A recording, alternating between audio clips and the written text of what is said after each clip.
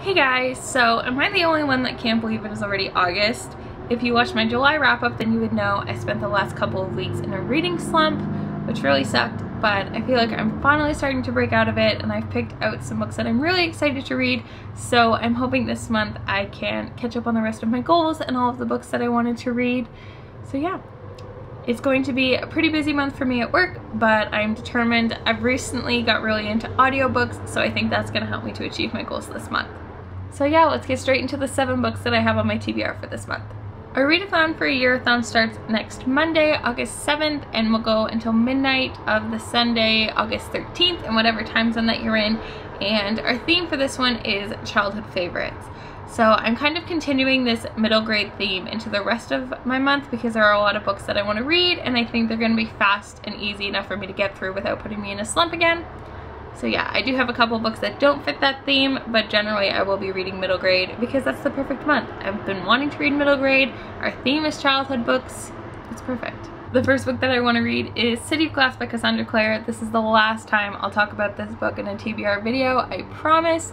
I am currently reading through this series with my friend Keisha, and we've kind of slacked on this last couple of months, but we are determined. We will be reading this book this month. Like I said, it's the last time I'm going to talk about it in a TBR. I have it as an audiobook right now, so I'm really excited.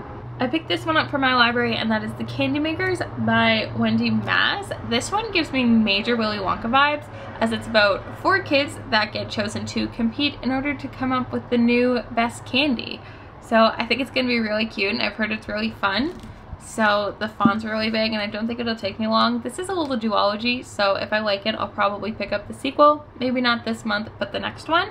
So I haven't heard too many people on BookTube talking about it, but like I said, gives me Willy Wonka vibes. I love Willy Wonka, so I'm quite looking forward to this. Furthermore by Tahereh Mafi. This book was on my books to read in 2017 list, and I don't know why I haven't read it yet. Shadow Me was one of my favorite series, so I am quite looking forward to this.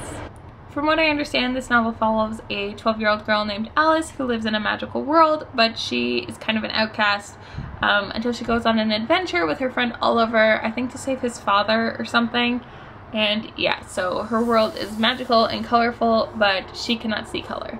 So the plot and the cover both intrigued me, so I'm quite looking forward to picking this up. I think it's going to be fun and really cute, and I love her writing style, so I think this is going to be a good one.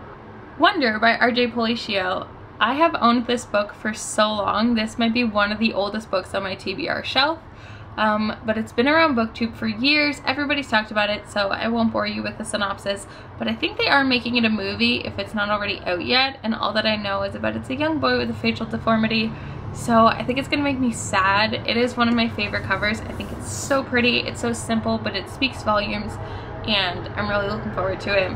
I don't think it's going to be as light as all of the other ones that I've picked, but it is something that I really want to read. And then because I wanted to keep this TBR short and to the point, the last 3 books that I'm going to talk about, I won't give you a synopsis for because they're just ones that were on my last TBR and that I didn't get to. So I am very excited to read these books, so I still wanted to mention them without boring you with all the details. So I have Take a Chance by Abby Glines, Attachments by Rainbow Rowell, and The Love Interest by Kiel Dietrich. So again, really looking forward to all of these. I'm really disappointed I didn't get to them last month, but because I hit the slump, there was just no time for them. So yeah, those are all of the books that I want to read in August. Make sure you let me know what you'll be reading. I want to get through all of these because in September there are some new releases that I want to read as soon as they come out. So yeah, hopefully I can keep up this rule and just stay out of my slump. Thank you guys so much for watching. I hope you enjoyed it, and I will talk to you soon. Bye!